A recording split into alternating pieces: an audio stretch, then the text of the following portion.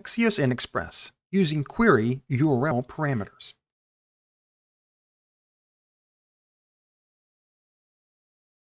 Query parameters are a way of passing data from a client to a server. They use the URL itself to encode data as a series of key value pairs. So notice this example of a URL to a video on YouTube.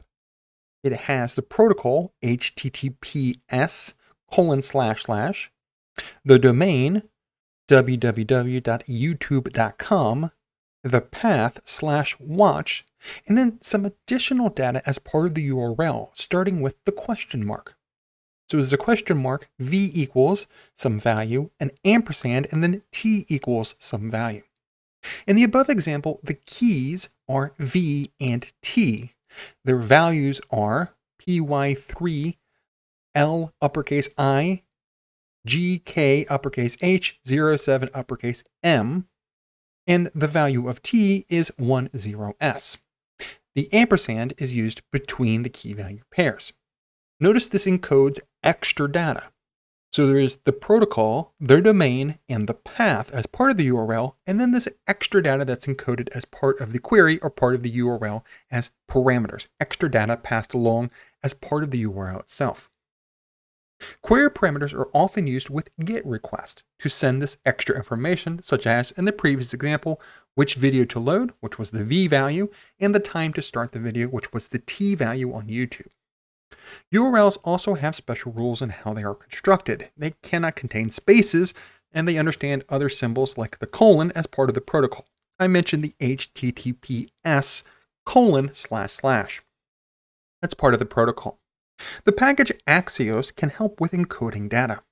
So instead of worrying about the special rules URL has or consulting some type of list, we can use Axios as part of working with JavaScript, and it will take care of the encoding data process for us. We just tell it what we want to encode, and it will take care of it.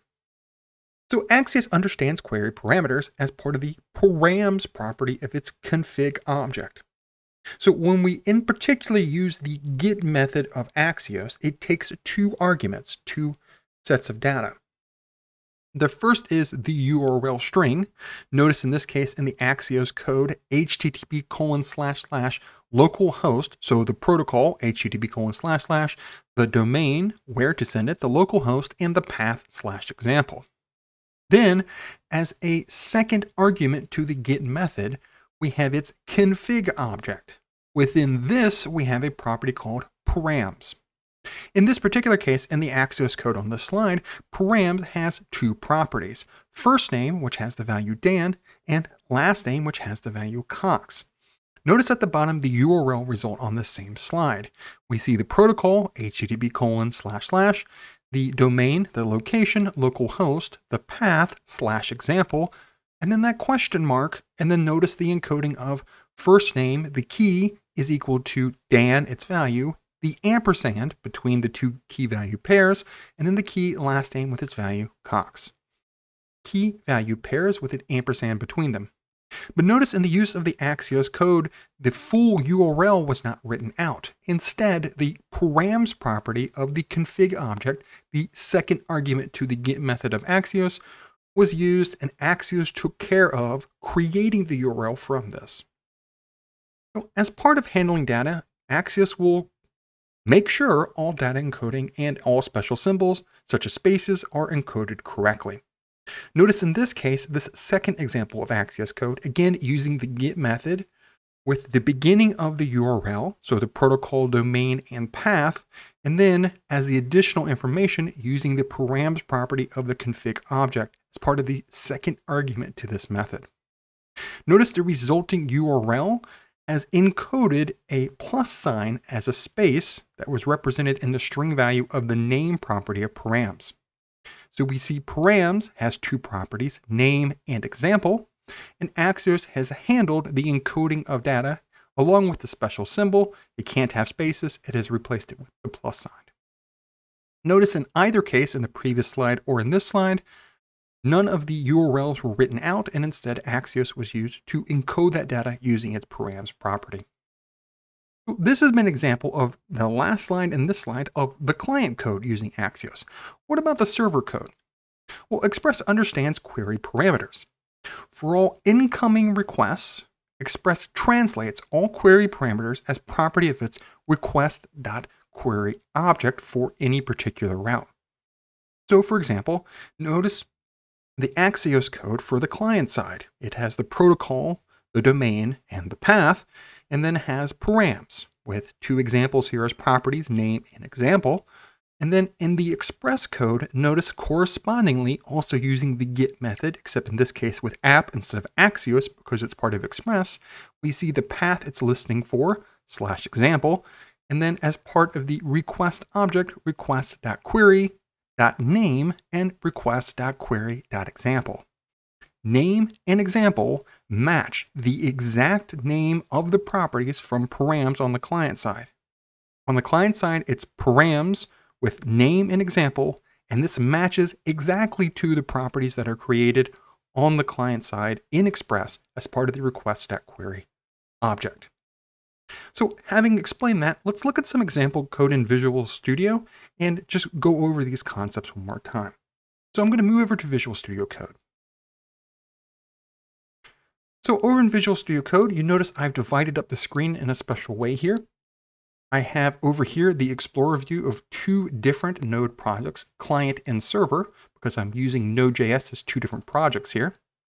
I have right here in my sort of middle column, an example of using this tool up here. I have split the editor for a left and a right. On the left is my client code. I've also split the terminal down here, notice client, and I've split the server code over on the right-hand side, and down here in the terminal, split the server code over here. So over here, we have the use of Axios using async and await because Axios get all of its methods are promises. And then I have the URL I'm using, its protocol, its domain, and a port in this case, which I'll explain shortly, and then the path /example. And then notice right here, the use of the config object with params as a property of that, as I've highlighted right here, and it says in its tooltip, in parentheses, property. So I have first name and last name as properties of this param, which are then going to be sent over to the server, which is over on my right-hand side. So this server is listening on port 8888. It is listening for the path /example using get. This would send Axios.get, sending a get request on the path /example of localhost using this port. And then I am using response.json to send back the request.query object.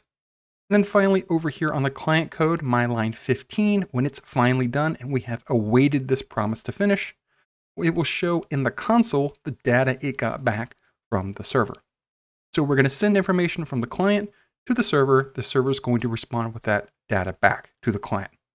So over here on the right-hand side, I'm going to go ahead and start my server.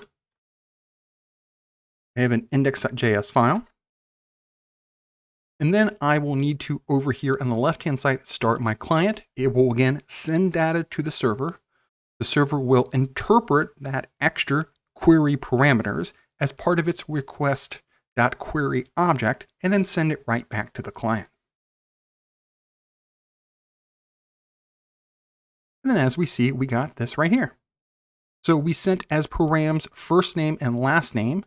It then became request.query.firstname and then request.query.lastname, which was then sent right back over here. And we see as response.data is equal to an object, request.query, with first name Dan, last name Cox. So as we can see, using query parameters, we can encode them using Axios, particularly in working with the get method as part of the second argument to the get method. As part of the config object, we can use the params property. By assigning it an object, we can then tell Axios to encode a series of values as part of the URL. This is then sent to Express.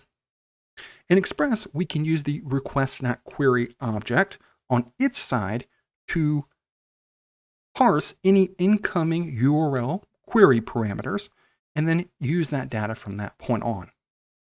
So in this example, again, sent information from the client to the server. The server responded with whatever it got right back to the client so we could see that data used.